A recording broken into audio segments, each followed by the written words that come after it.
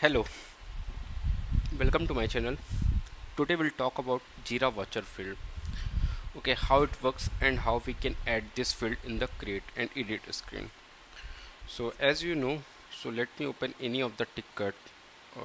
Okay, so this is one of the ticket. So you can see this is the watcher field, and if you are coming over here, so you can see there is no watchers, and I don't have permission to check it also.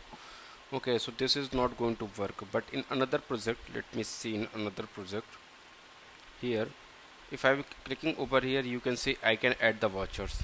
Okay, but in the edit screen, if I want to add in the create screen any watcher, how I can do that and how it is possible.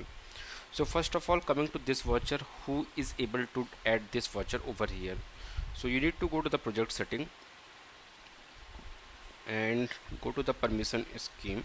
Default permission scheme I'm using, as you can see it, and here just search for watcher.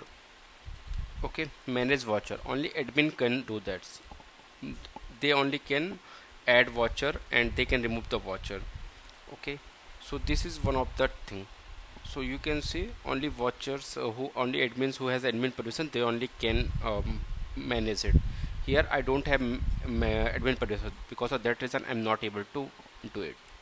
So this is the one of the thing. What is the use of watcher? Watcher is nothing but like just example, you can add a reporter, you can add assignees, but there are n number of people like your manager of managers. Okay, different top labels are there, different team members are there, and they also want to see the issue. How they can do that?